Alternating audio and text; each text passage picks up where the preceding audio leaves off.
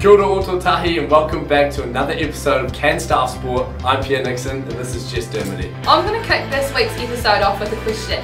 Have you ever heard of hurling? Not gonna lie, Jess, I've never heard of hurling before. Well, it's actually a sport that dates back to 3,000 years ago, and our team headed down south last weekend to see an annual charity match between Canterbury and Queenstown. Let's see how they got on.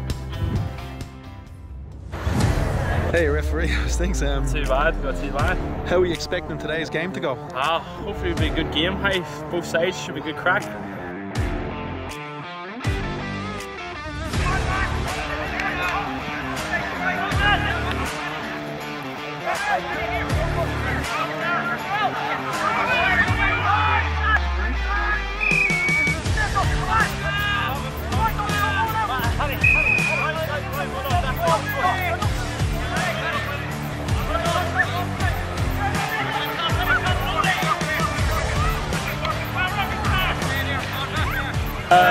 Yeah, I mean, being a Kiwi is, it's obviously grew up in kind of rugby and football and that sort of thing, but just met a bunch of Irish guys and they dragged me along to training and just got me into it and had a few weekends away and just loved it so much, you know, like the atmosphere and good group of lads.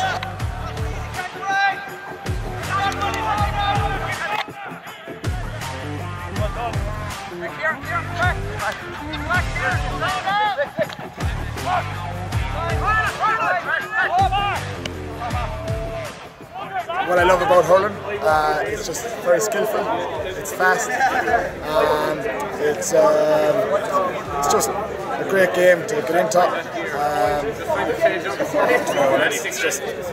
It's just good, quick, strong, physical game. That's it really. And to join it, like, you know, you can a couple of clubs down in Christchurch.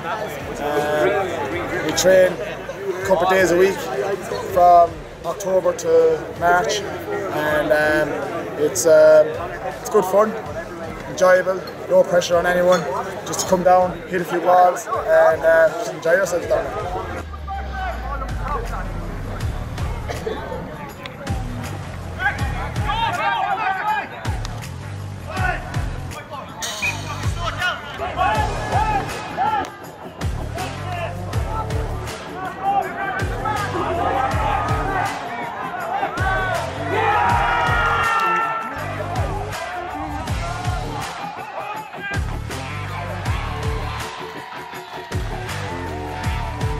So, I guess, how did you get into hurling in New Zealand?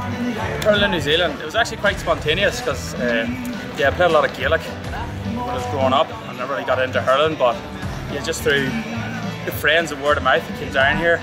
And I'm just happy to be here on this glorious day, listening to music and just having the crack. We've got a Mr. Whippy here as well, and hopefully get some fish and chips in there.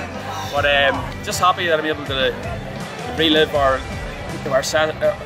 ancestral sort of history, and I'm just glad to be here, to be honest with you.